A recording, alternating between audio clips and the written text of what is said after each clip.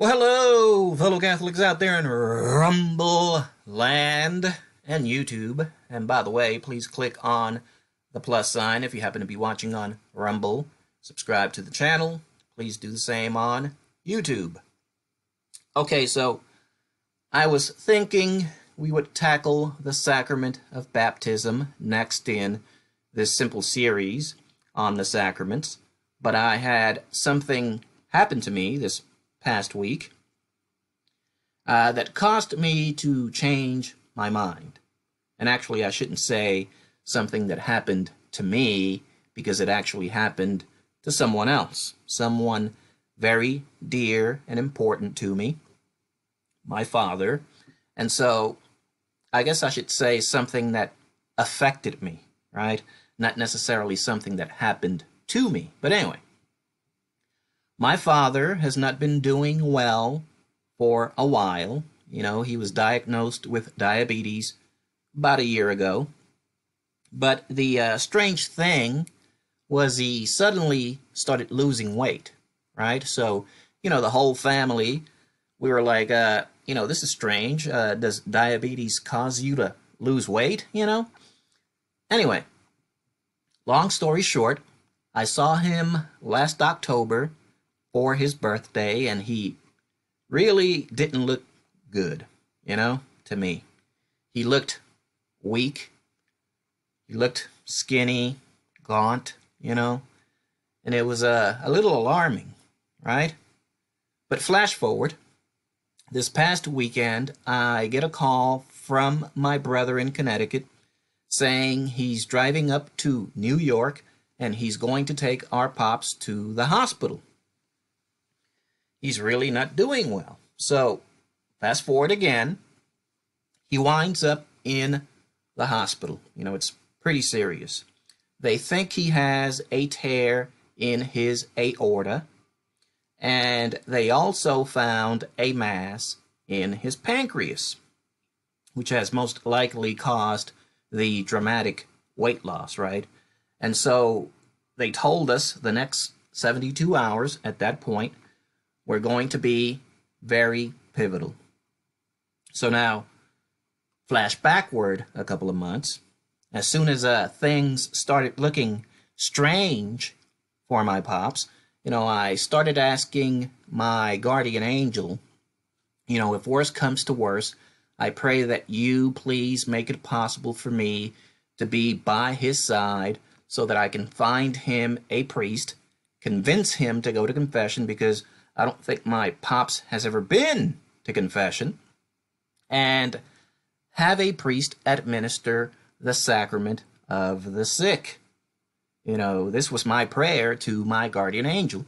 Pretty big ask, considering I live in Kentucky. I've been here for the past 30 years now, and my father is all the way in New York, right?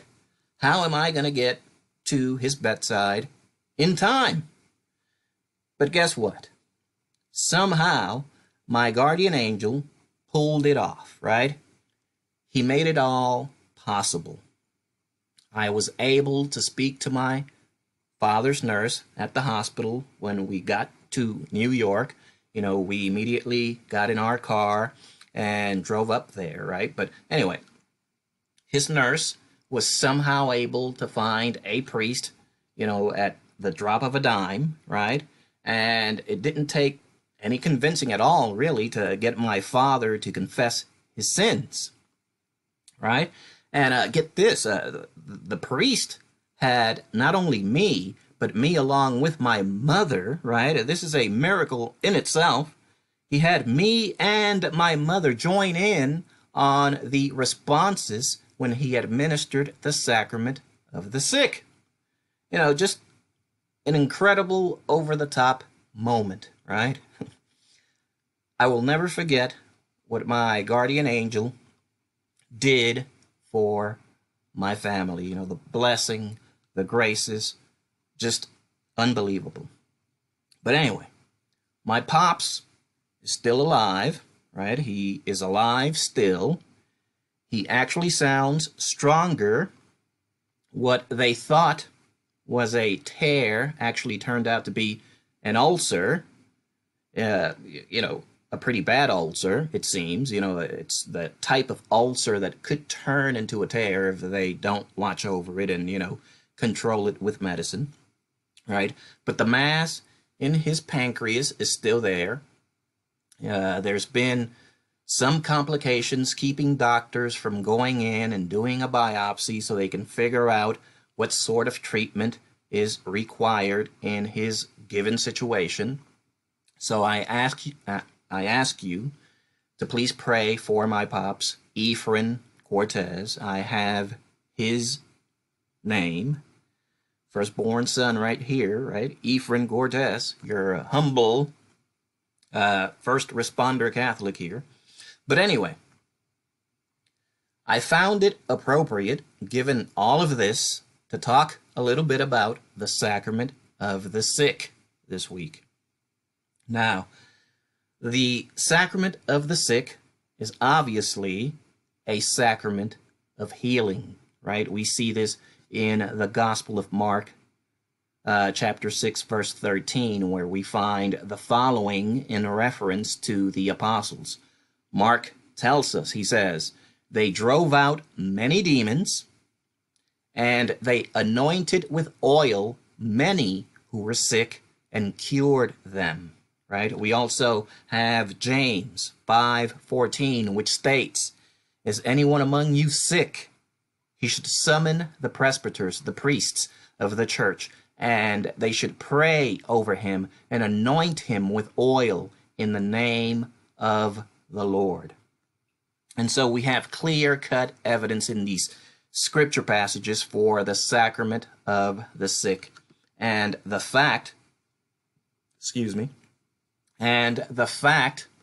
that it is a healing sacrament. But not only is it a healing sacrament, but that you know, and this is, you know, like way awesome, right? I mean, it's completely awesome. Did you know that through the sacrament of the sick, your sins can also be forgiven?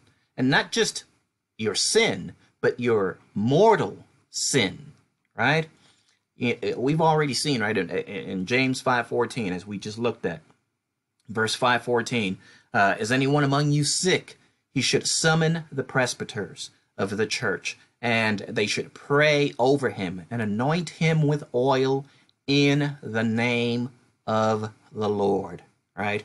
This proves the sacrament of the sick is a thing, right? Because we see James, an apostle of Christ, not only giving witness to it, but actually giving instruction on how to apply the sacrament, how to go about administering the sacrament. But James, you know, he doesn't stop there.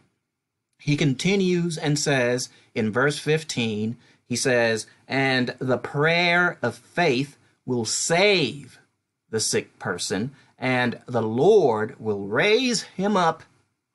If he has committed any sins, he will be forgiven, right? If he has committed any sins, he will be forgiven. He will be, not he might be, you know, it depends on this or that. He will be forgiven. And so this sacrament is truly powerful, and I had the great privilege of witnessing its power firsthand at the bedside of my father. You know, minutes after receiving the sacrament of the sick, as sick as he was and still is, let's not get it twisted, right? He still is sick, but minutes after the sacrament, my father appeared more energetic, right? A bit more animated. And even now, I just talked to him a couple of days ago, and his voice is so much stronger, you know? He sounds like the old him, in spite of a setback he had, which, you know, I won't go into, but, you know, just keep him in your prayers. You know, the situation is still very serious, but the powerful sacrament, you know, just so powerful. This sacrament that, I could feel its graces, even though the sacrament was not intended for me, I could feel its graces as I joined in the responses with my mother, right? A feeling of complete freedom rushed through me. Like, a heavy burden had been lifted off my shoulders. Like, I was floating.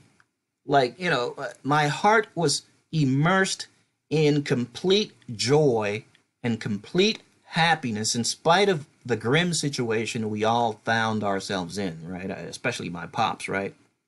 It was truly incredible. So, what else can I say? There you have it. A sacrament of healing, a sacrament of restoration, a sacrament of forgiveness. It's done wonders in my father's life.